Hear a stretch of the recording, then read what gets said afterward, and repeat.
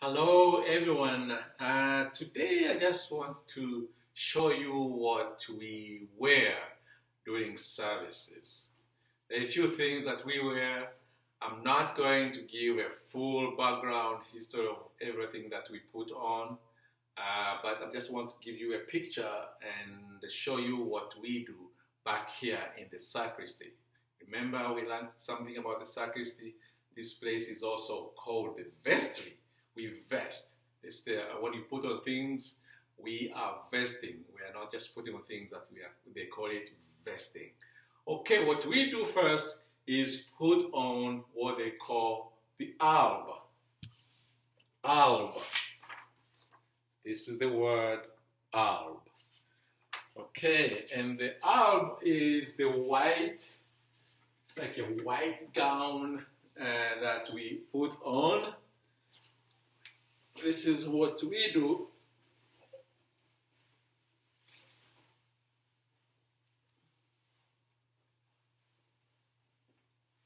Does it have pockets? It has pockets. Okay, I don't know whether I typed it properly or not, but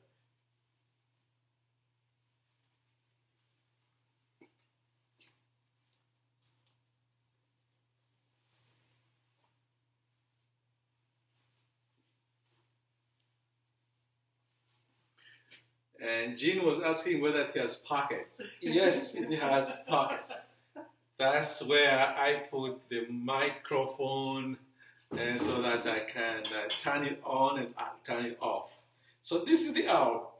It's always white. It symbolizes the purity, what we do there, the sanctity of what we do there at the altar.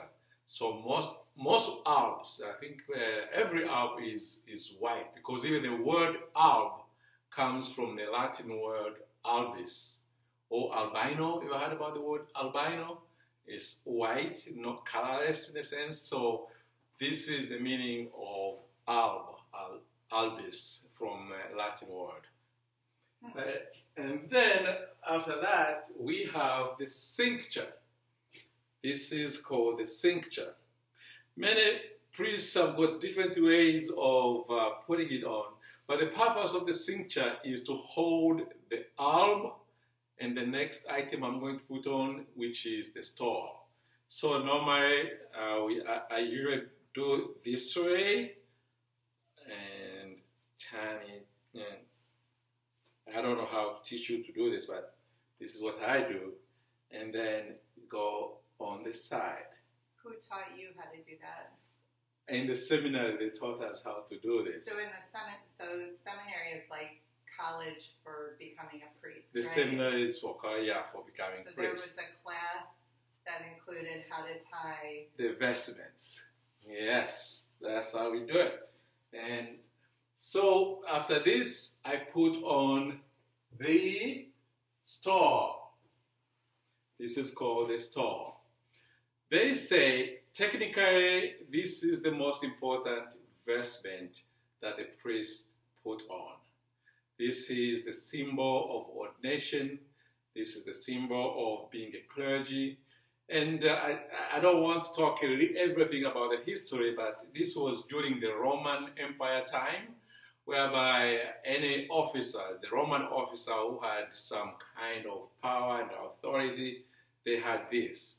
And on it, they had different symbols to mark their rank. So when the church, the priests became Roman officials, they took on this as well. So this is kind of something that shows the symbol of priesthood. So if I don't have anything to put on during the Mass, this one will be just enough. This will be enough to say Mass, and everything should be fine. Okay, and most time you have to put it under there so that it stays in place. Oh, that's the point of doing that. That's fancy. It stays in place. That is the store. So I have a question.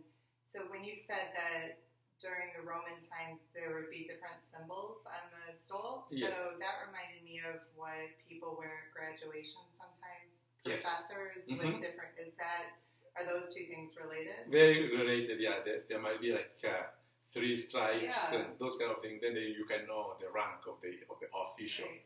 Yeah, that's why it kind of goes. So this is when priests get ordained. Mostly the biggest gift that you give to the priest as a parish, you give the stole. That is the sign of the installation, the stole.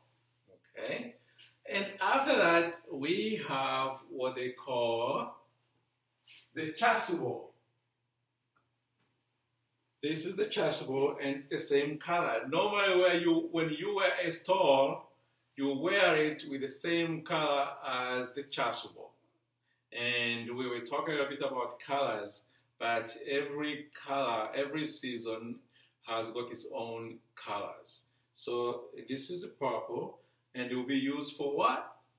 For Lent. This will be used for Lent. And so I put on this one. Let me show you how I put it on.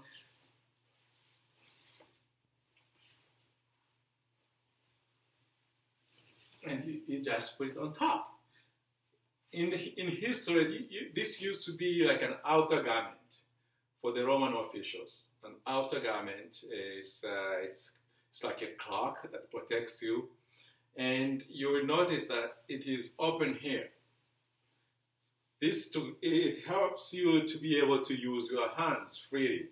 That's why it's always open this side, and it is kind of halfway so that you can use your hands. Okay? Is that heavy?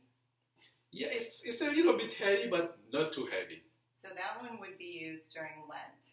And yes. So Lent, where we are, it's cold here, so that wouldn't get too hot because it's pretty cold in the church when you're wearing that. Yes. When you wear the different colors for like ordinary time, right. And a lot of ordinary time takes place in the summer, is that lighter weight or is that still heavy? It's still the same. It's still heavy? It's still the same, yeah. The ordinary color we use mostly will be green. This we use way, way more times than any other color. I think the least ones we use will be red and blue, even if this one, just for Lent season. But this one is for a long, long, long time during the year, the church year. Do we have any questions? How many times? Do you wear red only once? There are many different times you can wear red. Oh, really? Okay. Like major feasts, actually, like ordination, sometimes the priests want to do red. There's Pentecost. If you are celebrating a saint, a martyr, because red is a sign of blood of the martyrs, of the saints. So we use those at that time. Good Friday, we wear red. And Palm Sunday, we wear red. So there are different days that we wear red. Okay, is there any questions you think the kids might want to know? Let's see. So if we were to go to another Episcopal church, would the vestments look the same, or are they different in every church that you go to? The particular vestment will be different. I mean, and they have got different prices. And you can, so people will buy whatever they can afford, but the colors will be the same. Okay. We have got a colors that we are told to have, and this is like, you see, this is red. All this April, now we're supposed to be wearing white. Is that the season? That's the season of Easter. So this was the season of Lent. And then we have Palm Sunday all the way, and this is Easter. So every church, Episcopal church, we have those colors. So we have a lot of white for now until we start using green, and green goes on for a long, long, long time. So until we get to Advent, so it'll be all green, green, green, green, green, until we get to Advent. Okay? All right, so talk to your parents and ask them questions. You can also ask us questions by email, and if there are things we didn't understand about what we'll be glad to answer those questions. Have a good day. Thanks. Oh my God. Oh, did we record or not?